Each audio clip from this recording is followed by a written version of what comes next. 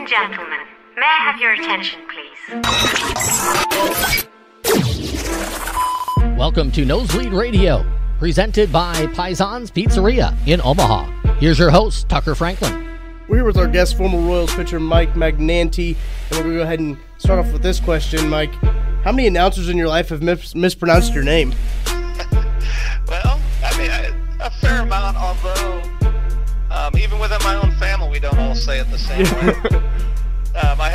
My mom was an elementary school teacher, and the kids couldn't say it, and so for her class, she was Mrs. Magnante, which is just different letters and different names.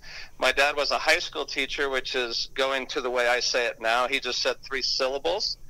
My grandmother, the correct way to say it is Magnante, which is Italian. I like that. Nice. The only person that ever did that was Joe Garagiola. Really? The only one. Yeah. My grandmother loved him because of it. But for me, it didn't matter. All that mattered is that if they were saying my name, it meant I was still in the big leagues. That's true. That's true. So who is the best player you've ever struck out? We were kind of curious.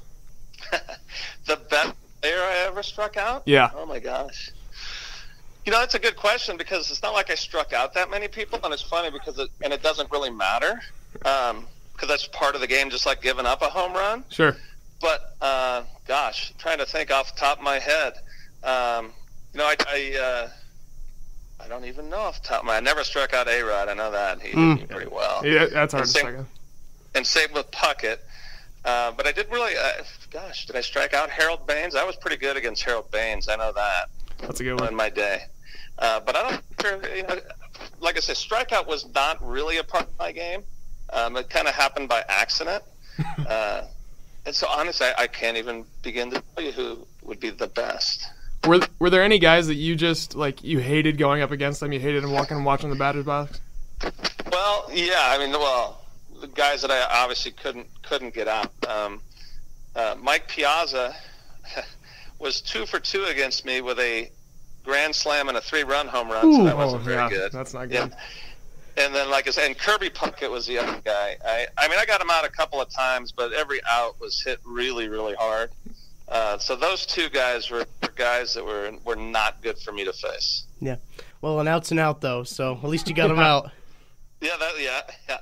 So on August 22nd of 97, you became the 29th pitcher to strike out 3 batters on 9 pitches. What was that like? Well, you probably won't believe this, but nobody knew I did it, including myself. So it was a game where I was just getting work. That's all that it was. I think we had a large lead at the time, or we were losing by a lot, but I think we had a lead. And so I'm getting an inning of work, and I threw my inning, and the game ends, and I go in the locker room, and then when the game ends, the reporters start coming over to me and like, what are you doing? And then they told me, and I had no idea. Nobody else on the team knew. I have the videotape from the game, and they don't even show the last pitch. Really? They're in the stands talking. So nobody knew at the time that I actually did it. Wow. And so other than getting to brag about it with my friend Billy Wagner, Oh, yeah. He was a strikeout guy. Right, and I don't know if he ever did it, but he had never done it at that point. So other than getting to make fun of him for me doing it, like I said, I mean, strikeouts for me were really more of an accident. I didn't even think of a strikeout unless I had 2 strikes on Right. the deck. Yeah. The 3-pitch inning was better. Yeah. And I did have one of those. Who was your favorite teammate to be in the clubhouse with? Do you have any guys that you really got along well with, or just made? Well, yeah, and I kind of mentioned him. Billy Wagner was definitely my closest friend over the course of the career, and to continue. But of course, like when I first came up in Kansas City, the pitchers tend to take care of pitchers, and the guys that really took care of me were at the time was Mark Davis in the bullpen, and then 2 starting pitchers, Mike Boddicker and Mark Gubiza, who felt, or at least and I do too, the right way to approach the game of baseball. And then, like I say, Billy has certainly been my closest friend from my days in Houston. Mark Gubiza is one of the great Royals pitchers. How did he kind of help you in Kansas City a little bit besides just like mentoring you? It was really just little things, even in early. So when you come up, that was a very veteran team. I was a young guy, one of the handful. And I remember one day one of the starting pitchers was doing the buck, and I'm in the outfield shagging, and I remember Gooby coming over and just going, little things like, hey, Mike, don't have to do it. It's not a big deal. But it might look good if you went in and did the bucket for whoever that was up there, which was no big deal. Well, not only did I did it, but it was amazing how many of the veteran players realized it. And in the locker room, people coming up, hey, good job doing that for him. And all of a sudden, it made it made it easier to fit in. And it was just, like I say, it was those little things like that, don't throw your dirty clothes on the floor. Get it into the laundry basket. Little things, treat people the way they should be treated, not that you're the big leaguer and this is just somebody working in the locker room. And I think a lot of it was that, because you need so much help to be successful in the major leagues. And that help, you get some of it from coaches, certainly. But the vast majority of the help you get is from your teammates, both pitchers and hitters. How do you face somebody? You can learn so much from a hitter on how to get somebody else out. But they have to be willing to do it for you. And if you come in my opinion, and you're like over cocky and all this stuff, they're less likely to give you that. But if you show maybe a little humility and do a few little things, maybe a little dirty jobs here or there, all of a sudden, those guys are the guys that they want to help you out. That's awesome. Yeah. You mentioned that you're a bullpen pitcher. What was bullpens like during just a regular game in the middle of July? What would you do in the bullpen? Well, every city was a little bit different. When I first came up, I was a starter, and I remember the bullpen in Kansas City. The veteran guys would go underneath the stands. Back then, it's not as nice as it is now, but they had a room back there where the grounds crew guys had their stuff and they had TV. So I would never go back there because I was a young guy. Right. And I remember Kevin Apier was struggling one day, and he kept getting into trouble, and then he'd get out of trouble, back and forth. But I knew I was the long guy, and I was constantly stretching and getting, who am I facing? I'm going to be the guy in. Well, I never ended up pitching a game. He kept getting out of jams. And the next night, the bullpen coach, Glenn Ezell at the time, he goes, I watched you yesterday. He goes, mentally, you were in that game five times. He goes, if we'd have put you out there, you wouldn't have been any good. You were mentally fatigued, basically. And he's right. And he made me start going underneath the stands and hanging with the other guys. And he told me that he would take care of me. The reason I say that is that it's very hard to focus for 3 hours. You have to focus in bits and pieces. And so when people see maybe bullpen fooling around, or they think they're fooling around, it's really just a way to relax. And, it's probably best when I was with the Royals, not the Royals, the Oakland A's. I used to go to the bullpen for the national anthem. And then we were allowed to go back in the locker room because it was cold and damp there. And I'd go in the locker room until about the 5th inning, because I knew I wasn't going to pitch until the 6th. But when I came back down in the 5th inning, I was focused for the 6th, 7th, and 8th on what the situation, what was coming up. And as I was starting to focus, those long guys were now screwing around. Their day was kind of done. And then got to the 9th, my period's kind of over unless we go extra inning, and then the closer. And so there's a lot of fun, and every place you can do different things, talk to different people, or talk to people in the stands in Oakland because they're right there next to you. Yeah. But I can tell you this much, those guys have a good idea when it's their chance to pitch, and really watch them. You'll see guys fooling around at different points in the game, and then all of a sudden somebody will stop having a good time or stop relaxing, and then they start getting intent for a little bit. And then when their period ends, another guy does it. That's pretty neat. Yeah, that's a super interesting point. I think a lot of people, they don't understand that aspect of it, where you do have to keep yourself loose and keep yourself focused, but at the same time you got to be able to have fun back there when you're in the bullpen, so you're not stressed out for the full 9 innings. Well, you absolutely do. I remember there was a point in Kansas City we used to have sunflower seed wars. We'd be flicking seeds at each other. But that never occurred in the 7th inning. It never occurred in a one-run game. Baseball long, and you, like I said, it's very hard, I think, for anybody in any situation to focus that much for that long, for 3+ hours. It's very hard for anybody to do that and be really successful. You have to learn how to focus over short periods of time when you can do it. And I think that's what players learn to do over time. And hitters are the same way, by the way. Yeah. And when they're not coming up to hit and they're on the bench, they're fooling around too, or whatever, or not as focused at least. But as they start getting 2 or 3 batters away, all of a sudden those guys start focusing in again. Yeah. And you mentioned how it's different from city to city. What was your favorite city to play in? Well, I think as a home team, as a home player, I'd have to say it was Houston. Houston, a couple of reasons. One, we were very good. Yeah. The one year we had the best record in baseball regular season. At the same time, we were all about the same age, which was kind of unique. You know, we weren't really young, but nobody was really old, you know, either. You know, a lot of them in Kansas City, it was all over the map. You know, we started very old with a few young guys. By the end, we were very young everywhere. You know, Oakland, I was an old guy in Oakland. Yeah. We had a lot of guys that were like 23, 24 years old. Not that that's bad by any stretch, but when you have this unique little group of 25 guys that are all within 3 or 4 or 5 years of each other, we all had young kids. You know, that's when my oldest son was born, but there was a ton of young kids, and then we're good at the same time. That makes things kind of nice. Right. Do you have a least favorite city to play in, like maybe on away games? Well, I have definitely a least favorite park to pitch in. Yeah. For me, it was easy. It was Fenway. As much as I liked Fenway, I didn't want to pitch there. If you looked at my ERA there, it's like double the next closest. Great city. Love the city. But I didn't want to pitch there, that's for sure. And on the opposite end of Baltimore, which is not a good pitcher's park, but I love going to that place, you know, to pitch. I mean, as far as just visiting a city, I don't know. I think everybody's a little bit different, and the teams were different. You know, Houston encouraged us pitchers to go play golf on the road. And the reason they did that was that they knew if we were playing golf, that meant we weren't staying out late and going to bars and drinking. That's true. Yeah. The Royals were anti-golf when I was there. Or we could play, we just couldn't take our golf club. You know, and so every team has different, you know, rules, which is fine. Right, Just follow the rules that go with us. But, like, as a visiting player, when I was with the Royals, a horrible place to go was Oakland because we stayed in Oakland. Yeah. When I got to the Angels, when we went to Oakland, we stayed in San Francisco. It turned overnight into a really nice place to go, you know, type of a thing. So some of it also is just dependent on the location, you know, that you're staying. You know, if there's something to do nearby. Very true.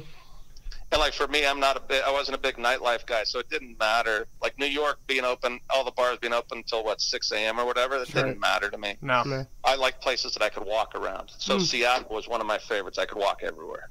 That is a cool experience you get as like a pro athlete. You get to see a lot of America that people sometimes don't get a chance to go out and do.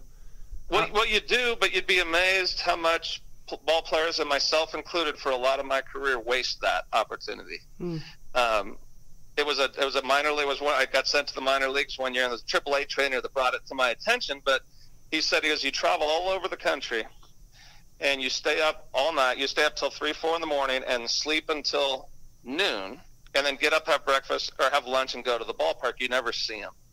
True. And when he said that to me, it really, I probably was at the right time to hear it, and I started going to bed earlier so that I could get up and actually start seeing some of these cities. But I wish I would have done it earlier, especially with the minor league cities. Yeah. Sure. You know, so we see a lot of nightlife in cities. Maybe Yeah. When it's dark. So baseball, a lot of baseball players are very superstitious. Do you have any like pregame rituals or superstitions you live by or anything like that? No, I can't say that I did. I mean, yeah, I certainly wore the same stuff, like the same under stuff or whatever for the game. But if it only until it started getting wrecked, and then once it started getting wrecked, scrap it. I changed it. It wasn't like it freaked me out if I didn't have it. Yeah. Which certainly other people obviously had. Yeah, we talk about superstitions, and I know just starting pitchers are just creatures of habit. What was one of those starting pitchers? I think that's what it is. I mean, baseball, and probably all sports, you're taught to do the same. You want to replicate everything. Right. And so then, of course, the problem with that is if you happen to have a personality that has a little bit of OCD in you, then you can kind of go over the deep end a little bit. What's your favorite baseball movie? My favorite baseball movie, to be honest with you, it's Field of Dreams. That's a classic. Oh, yeah. And to be honest with you, it really comes down to one scene. There's a scene where Costner's playing catch with his dad. Oh, yeah. Yeah. Right? And so, first of all, his dad in the movie looks very much like my dad did when he was young. I have old pictures of my dad. So he looks very similar to my dad to start with. And I started every year when after in the off season, the very first time I ever played catch, every year I played catch with my dad. So it reminded me, a lot of me. Yeah. And my dad. So that is one that I have a little special spot. I mean, it's obviously I like the funnier ones generally, but if I had to pick one, it would be that. Now, another baseball movie that we like here is Moneyball. How did you feel about that movie coming out? I was very nervous about it coming out. Well, actually, initially I was in it. Mm-hmm. They were originally going to do that with all of us playing ourselves. Oh, really? Wow. And we all had contracts. I literally the night before, I was getting a call on a Saturday night. We were leaving next morning, and we were flying to Phoenix for spring training. Oh, wow. For the movie. That's crazy. And Steven Soderbergh was going to be the director, and I got the phone call, and it wasn't the one I was expecting, which was Where to Go. It was the one to say that Sony got nervous and pulled the plug.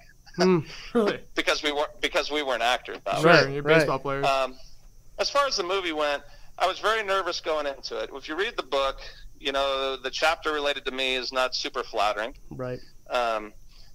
In terms of, and there's some or falsehoods in there. It says that when they got rid of me, when the A's released me, I lost my pension. That wasn't true.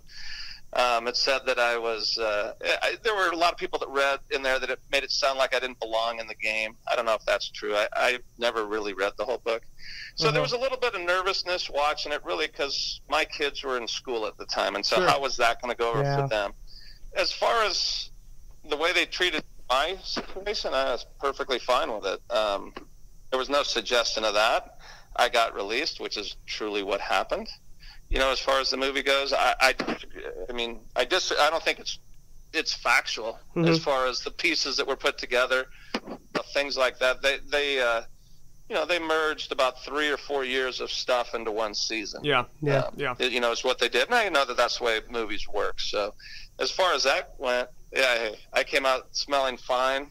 I always know when it comes on because my students will ask me about it whenever it comes on. Oh yeah. And I get that's what they have to do. They put a lot of things together that happened over a pretty long period of time. Right. And unfortunately, I think they did a disservice to the hitters of that team. They were really, and they made it sound like all they wanted to do was walk. That was the purpose was to take pitches to get good counts so they could actually crush the ball. Right. We had 3 unbelievable young pitchers in Mulder, Hudson, and Zito. They never get mentioned in the movie.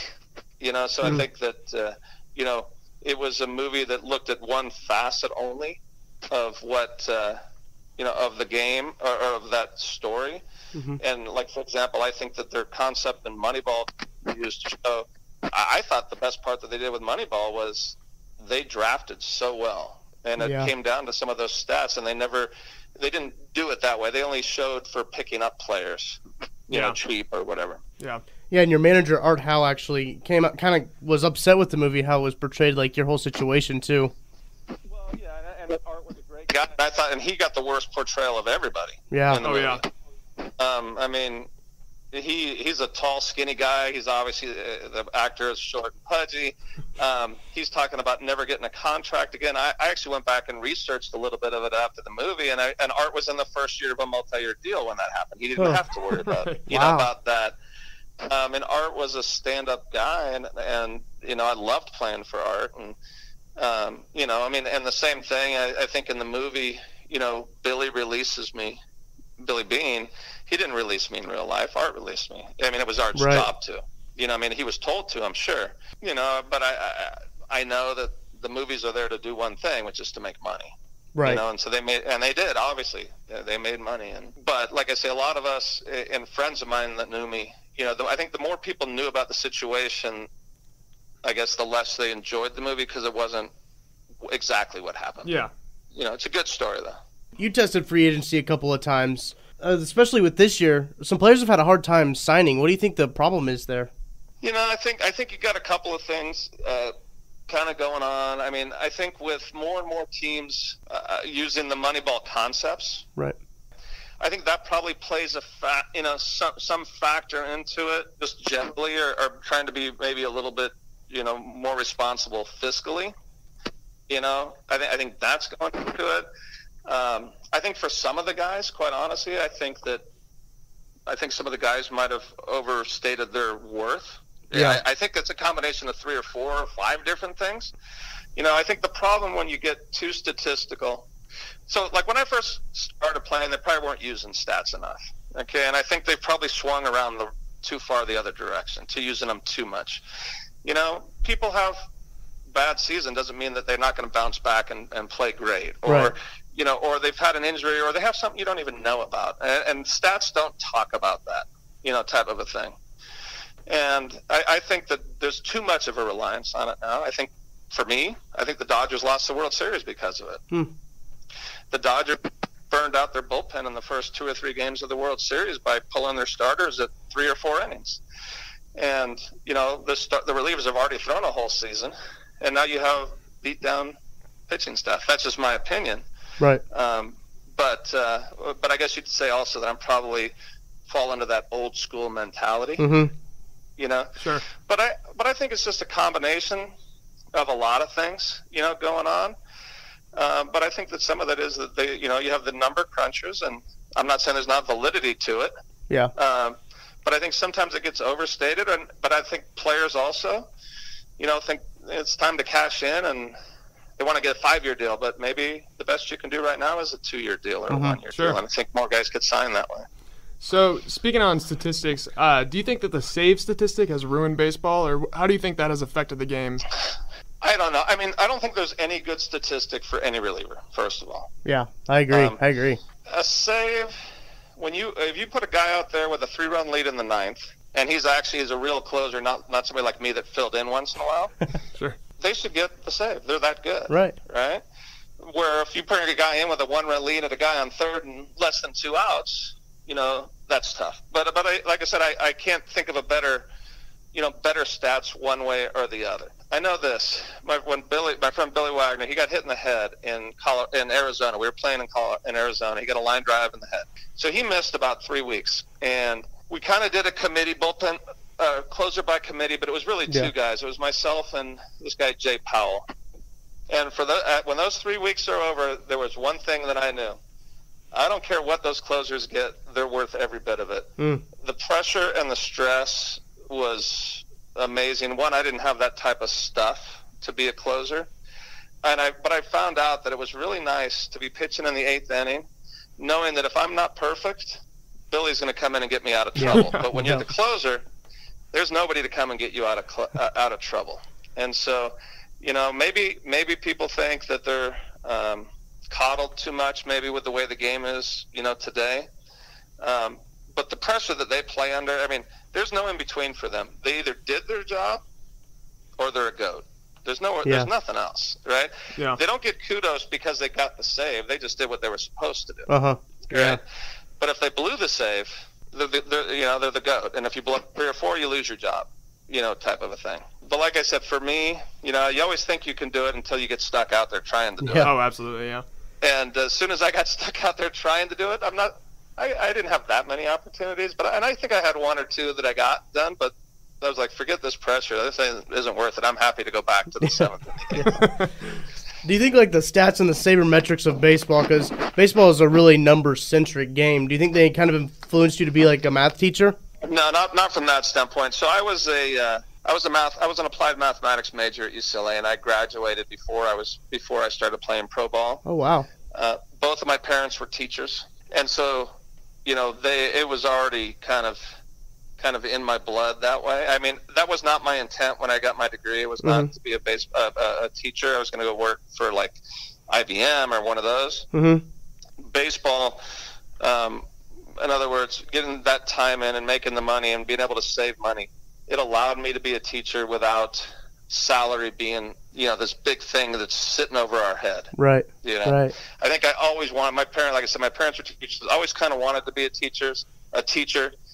Neither of my parents, I'm not going to say they discouraged me, but neither encouraged me to doing it, because it seemed like one or the other was always, there was a possibility of maybe a strike, or we weren't hurting for things, but it was very clear that we didn't have money to get my parents never had a new car. We never had a new car when I grew up. we didn't have bad cars, but there was always, you always knew that there was money was a concern, and baseball allowed me to get rid of that part of it. You hear a lot of stories about like pitchers and their relationship with their catcher. They have like a favorite catcher. Did you have a guy you really like to have catch for you when you were pitching?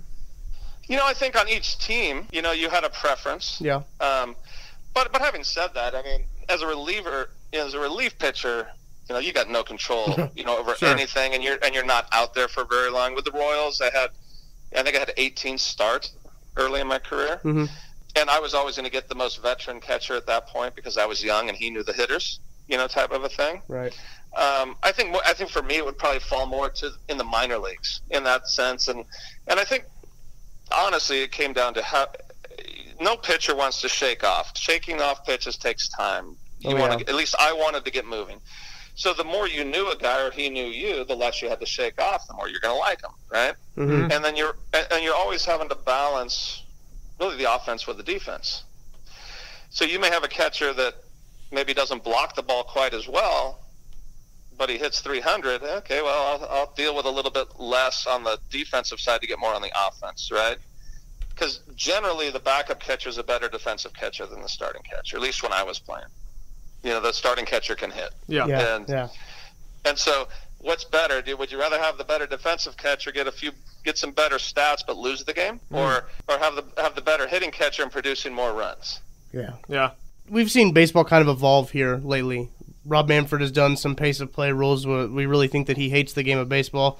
So what are your thoughts on these new rules? Well, I mean, I don't get too much into watching the rules. Like, for example, when they talked about putting a clock on the pitcher. Right. Okay, great, not a problem. There's 1 second left, throw to first. Yeah. I think, to be honest with you could slow the game down even more, right? Because as a pitcher, if I was getting close on that, and they don't have the clock, but right, you're holding the ball. The reason you hold the ball is to freeze the hitter. Mm-hmm. But if you're down to 2 or 3 seconds, the hitter knows you're not freezing him. He knows actually the advantage has gone to the hitter. He knows the pitch is coming right now. So I'm going to stop it by finding a way around the rule. Right? Yeah. And that could be a pickoff. I don't know. You have to get into the detail. Could you step off or not? I don't know the ins and outs. As far as the whole coming out to the mound, I don't think that's that big a deal. Mm-hmm. I really don't.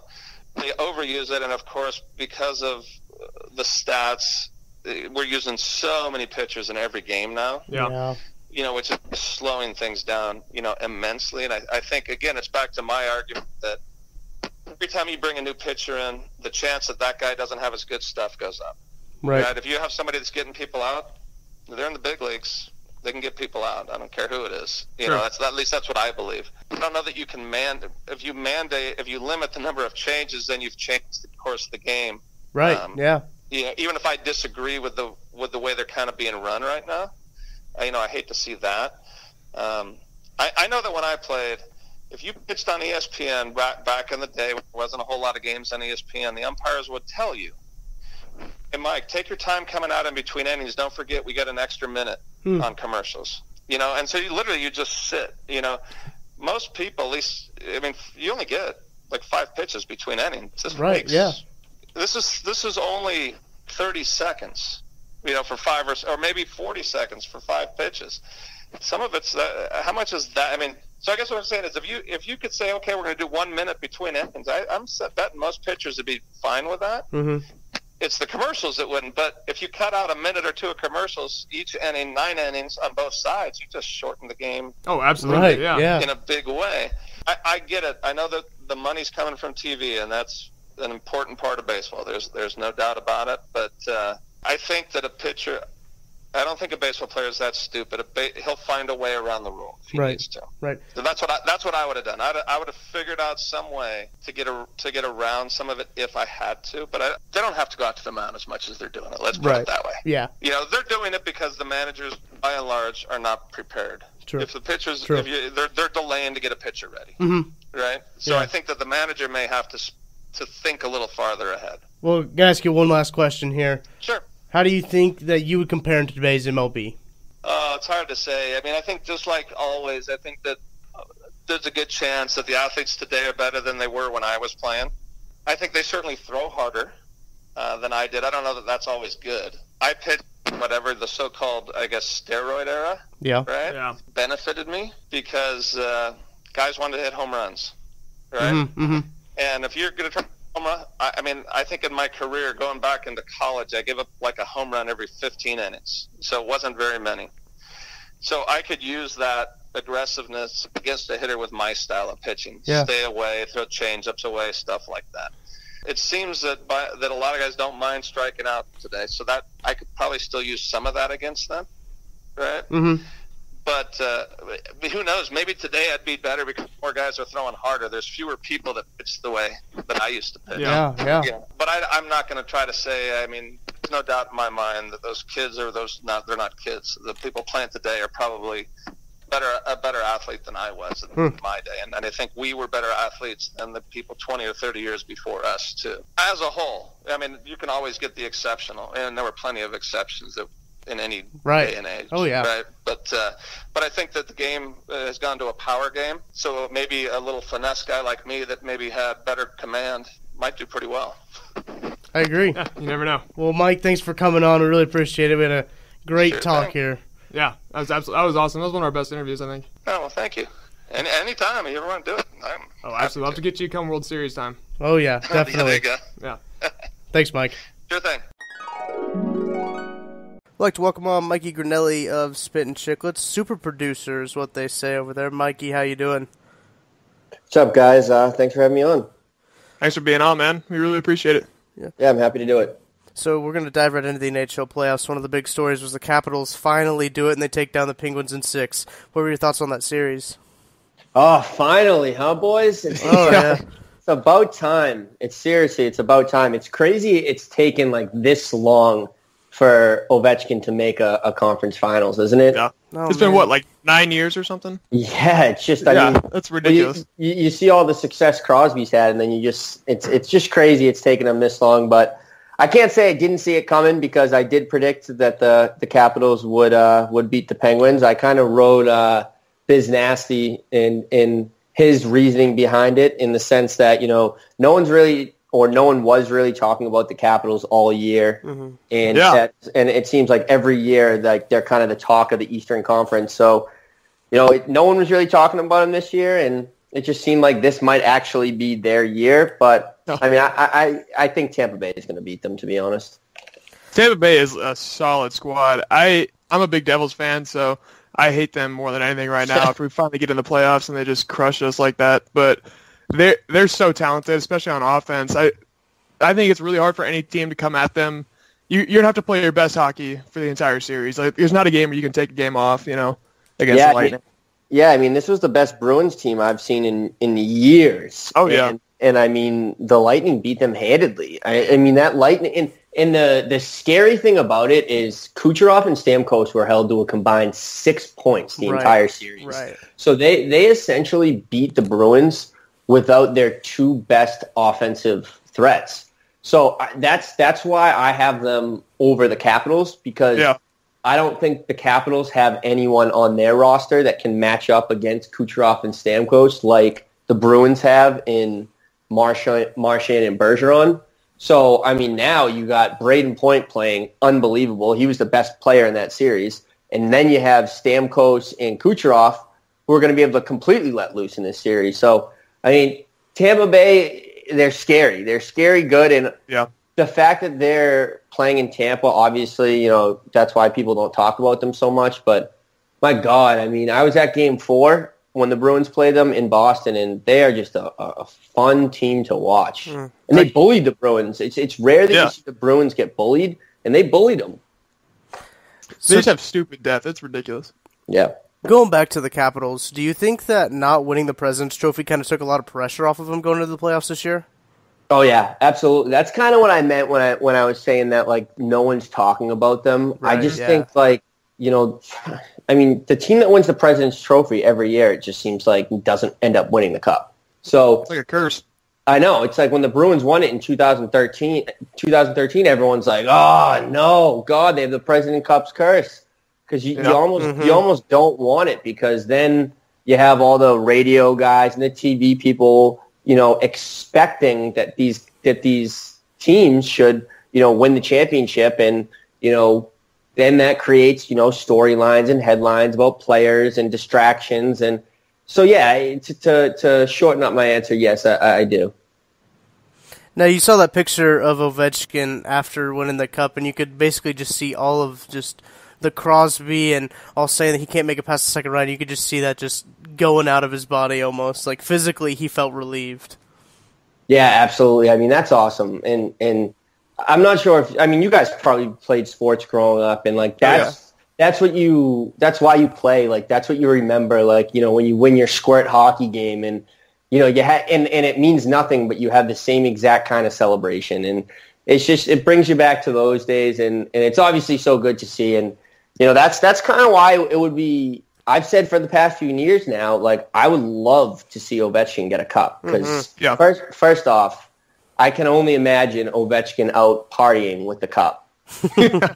Imagine how crazy that would be. And then Ovechkin, imagine what he would do when he has his day with the cup. I can only imagine. Yeah. So I just think, I think if Ovechkin is so good for hockey, so, the more we can see him and the more we can get him on a, national stage like this, it's awesome.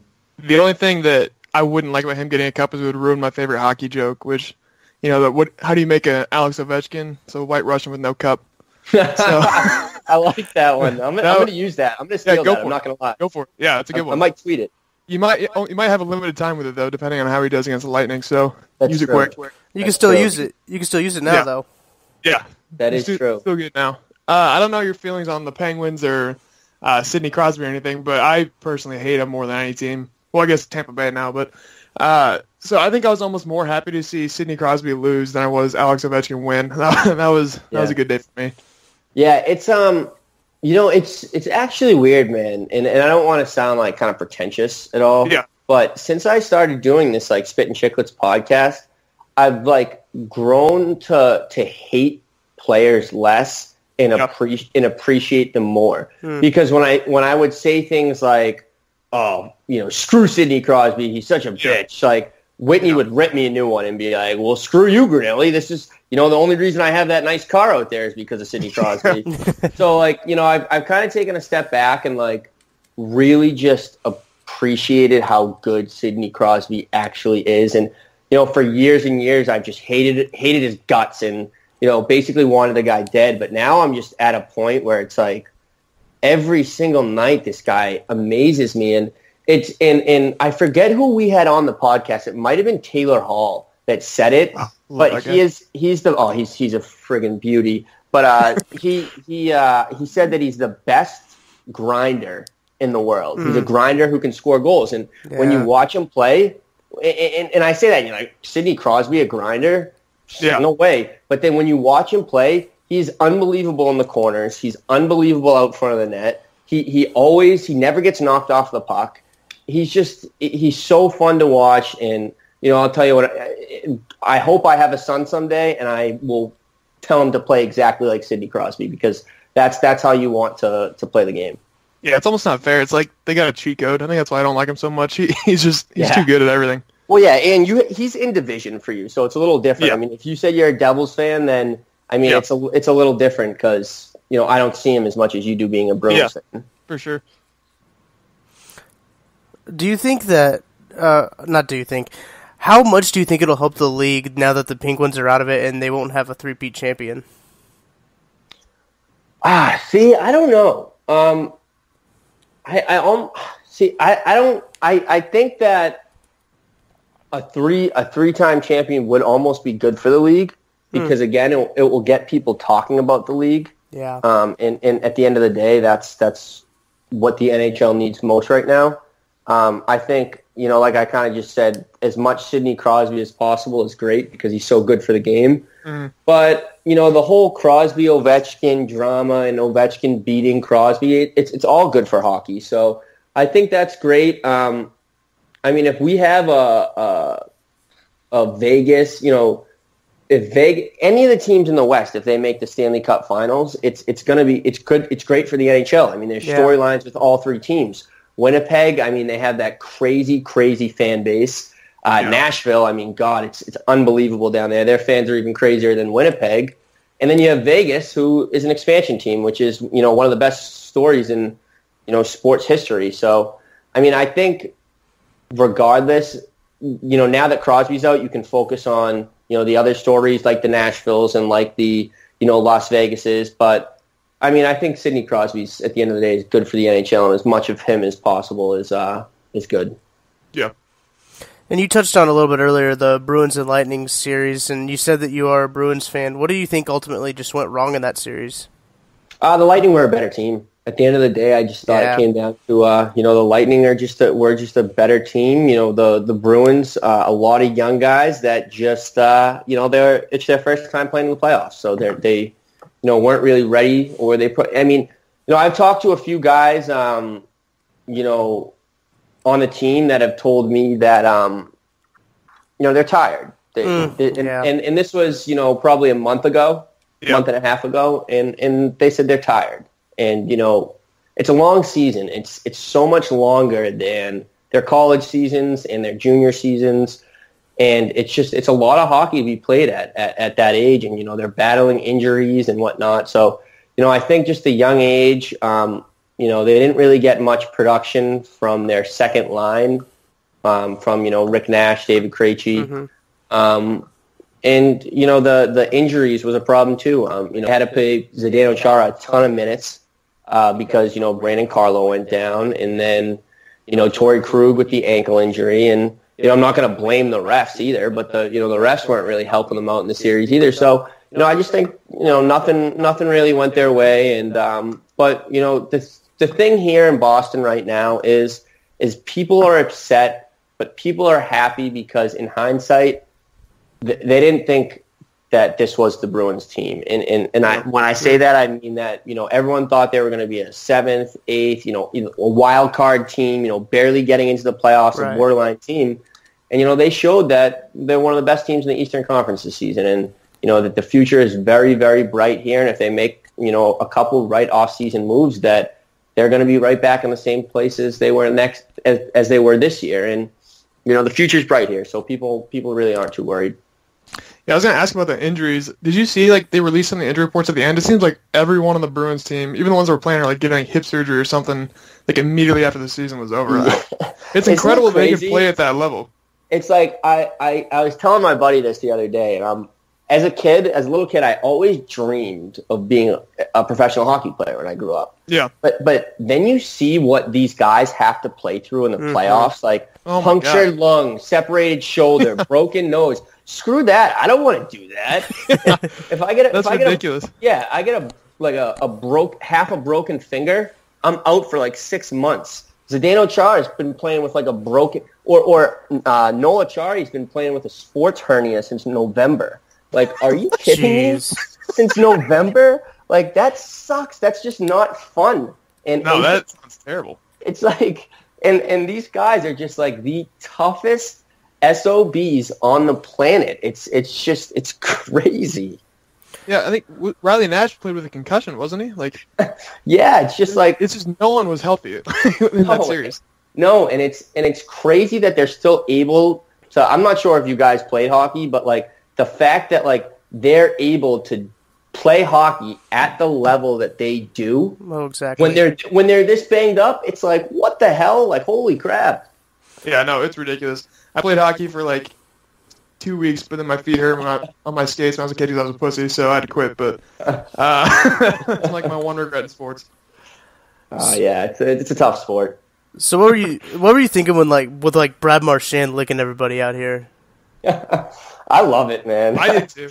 I love it. Again, and I keep saying this, and I stress it. I put it in a lot of my blogs on Barstool, and I say it as much as I can that the NHL right now needs people to talk about it. I feel 5 years ago, 6 years ago, the NHL and the NBA were almost, they were a lot closer than they are now. Now it's the NBA is light years ahead of the NHL. And that's because everyone's always talking about the NBA on social media, on just because you can see their faces and they're always causing drama.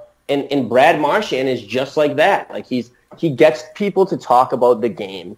And he creates headlines, and, that's good. Obviously, if he's out there, hurting people and he's, throwing cheap shots. That obviously sucks, and you hate to see that. But I mean, if he's licking someone, I could give a shit less. I think it's hilarious. I think Brad Marchand's the man. I've had the opportunity to meet him a couple times. He's a great guy. In his postseason press conference, it was kind of discouraging to hear that he's gonna cut all that stuff out, and he said it's probably gonna affect his points and how many numbers he's putting up, because he said he almost needs to play like that to get points. And everyone's played a sport growing up with a kid like that like just needs that extra motivation. And Brad Marchand's that guy. And if it's going to cost him 15 to 20 points a year because he's not licking people in the face, I'd be pretty pissed. Lick away, buddy. Well, I think it's crazy. It's hard to pinpoint exactly what's wrong with what he did, because like you say, he's not taking cheap shots. He's not really hurting anybody. But it's weird. It's such a power move. I think I love it. What's annoying to me is the people that are like, oh, it's sexual misconduct in the workplace. I saw that too. That's bullshit. What? All right, all right. Well, if we're gonna bitch about that, then also you're not allowed to beat the shit out of people in the workplace either. And 2 minutes earlier, two guys just punched each other's friggin' lights in. So I mean, we gotta call a spade here. What are we doing here? Now, if that happened to you while you were playing, do you think you would have been able to keep yourself composed enough to not fight, or are you throwing gloves right away? I honestly think I would have cross-checked him in the teeth. Yeah. I just think that's just my first reaction. And while you were asking that question, I was kind of like, wait, what would I do? And my first instinct is just you got both hands on your stick, and I feel like I would just go right at his teeth, and that's what I do. But I feel like when I got back to the bench, I'd look at the boys and be like, dude, that guy just licked me. What? I would laugh about it when I get back to the bench. How can you not? Right. It's such a great move. I love it. I love it too. Not a lot of people like Brad Marchand, but I'm a big fan of Brad Marchand. I'm a Nashville Predators fan. We'll talk about that game here in a little bit. But before we get to that, the Vegas Golden Knights, what a run. Oh, it's amazing, man. It's really like I said, it's one of the best stories in sports. You're gonna start seeing people trying to start NHL franchises left and right now after the success that they've had. I mean, because usually you start an expansion and it's like the Atlanta Thrashers, it just sucks and it's just a pain in the ass, and they suck for 10, 15 years until the point where you're like, all right, well, we got to move these guys out of town.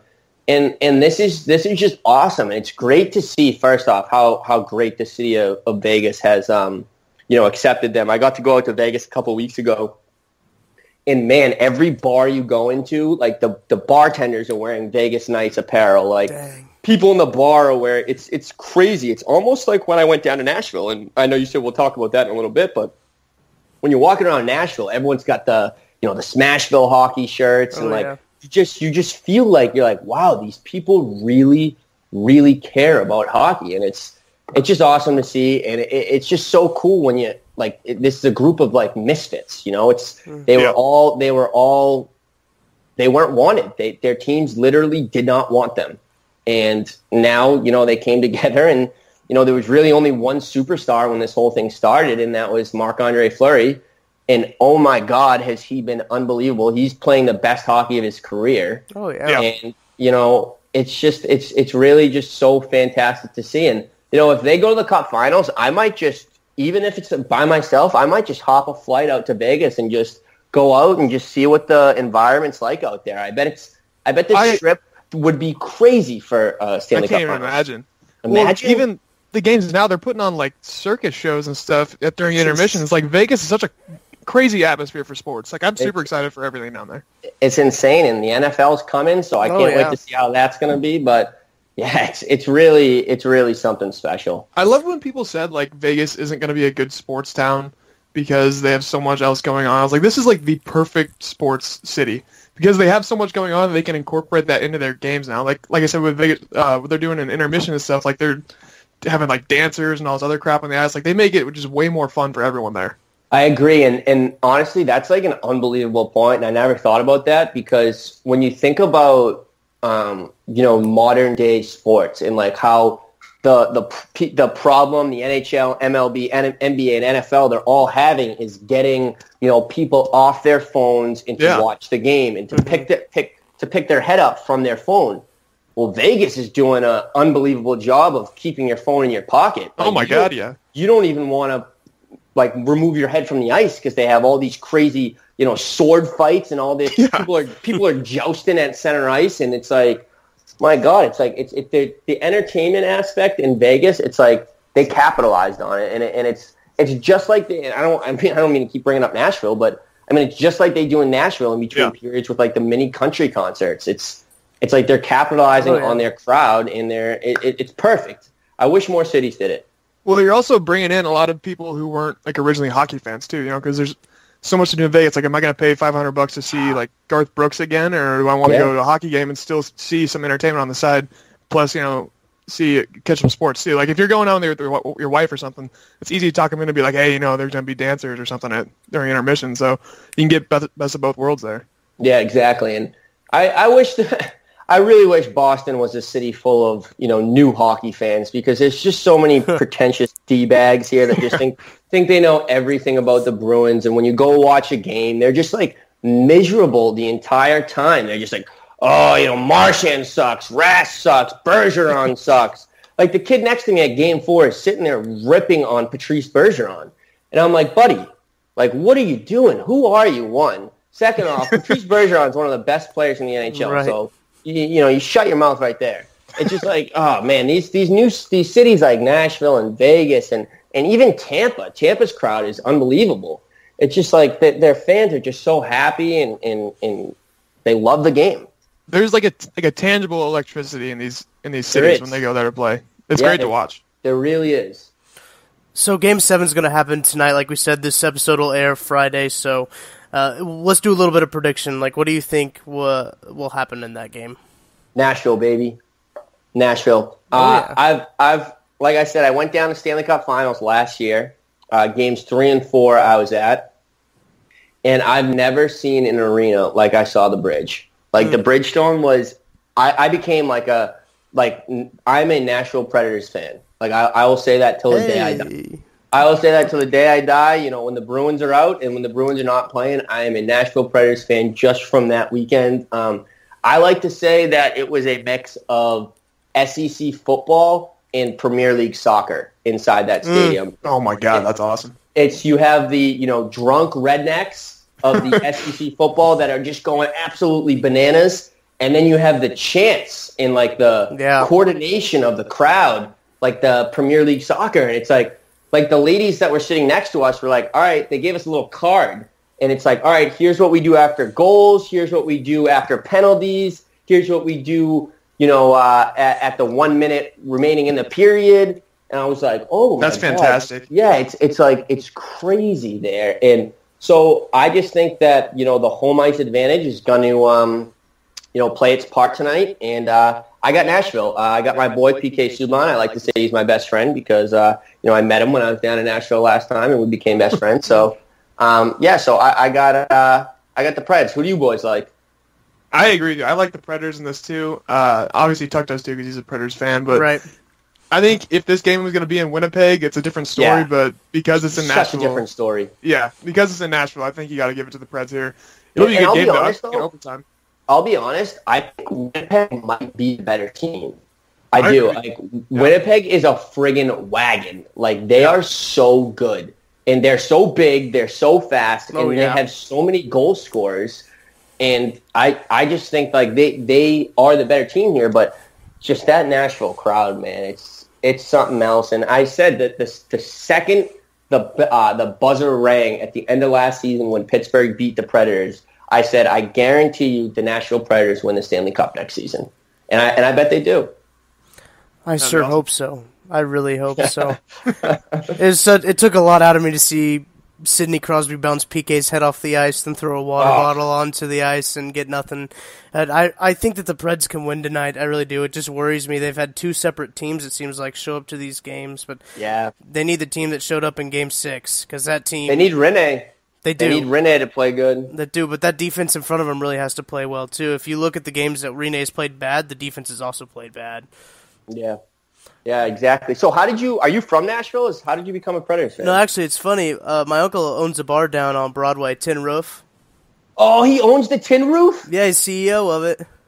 Oh, all right. I got to get your phone number after this. Hey, for real. Oh, my God. I'll tell you. So since I like to consider myself not an advocate, but a ambassador of Nashville. I like to consider myself the Boston ambassador to Nashville because everyone, ever since I went down last year, I probably get, no joke, I probably get 1 or 2 DMs a week of people saying, yo, I'm going down to Nashville, bachelor party, bachelorette party. Where do I go? First bar I always say is the Tin Roof. Oh, yeah. No way. I swear to God, I swear. Second bar I always say is Honky Tonk Central, and third is Tootsie's. Oh. But I always say the Tin Roof. Now, there's 2 Tin Roofs in Nashville, right? Right. There's one on Broadway, then there's one on Demumbrian. Okay, so I went to the one I spent a lot of time at the one on Demumbrian because I heard that's where the locals hang. It is. That's a local one. And I had an unbelievable time there. The one on Broadway plays live music 24/7. It's just an amazing atmosphere. They have the upper porch too, that you can go hang out. You can see the stadium right from that upper deck too. Yeah, it's really unbelievable there. So hey, good for you, man. That must be a good time when you head down there. Oh, it is. I really enjoy it. He's got quite the bar down there. Got quite the business. That's awesome. So, and that just turned into just being a Preds fan. Yeah, my interest in hockey started about a couple of years ago. I was just done with NBA. I didn't want to do it anymore, and hockey was really the sport that I turned to, and I needed to pick a new team. I actually live in Missouri. I didn't want to pick the Blues because I was never really a big Blues fan because I think their fans are too pretentious. Sorry, but they don't have a cup. They're too pretentious to not have a cup, so I went down to Nashville and caught a game there, and that's when I decided that was my team right there. Yeah, they're a wagon, man. They're fun to watch. It's a great time down there. So you picked the right squad. Oh yeah. Well, what else can we talk? Well, the Jets. The Jets are just you touched on it earlier. They're big and they're fast. And Laine's only scored 1 goal too, and I think that's really the big reason that the Predators have been able to do what they've done is they've been able to hold Laine to only 1 goal. Yeah, I don't think Ehlers has scored yet. No, he hasn't found it, no. Yeah, so, when you're shutting down, Ehlers had, 29 goals this season? Yeah. So, yeah, you shut down a 29-goal scorer, then you shut down, Laine have 40 goals? So, you shut down those two. That's 60-something goals right there you're shutting down. So, yeah, that's huge. That's probably what their game plan was to, you shut off Patrick Laine, you win the series. So, I'm guessing that's their game plan tonight. Lock him off. Especially you can't let him get on that half wall. Once he gets on that half wall, and they start working around. You never want to see that.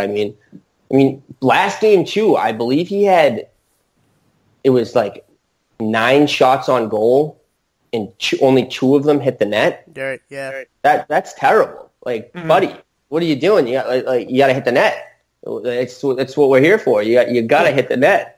So it doesn't. I think if Laine can score tonight, if Laine can find the back of the net, the Jets might pull this one away.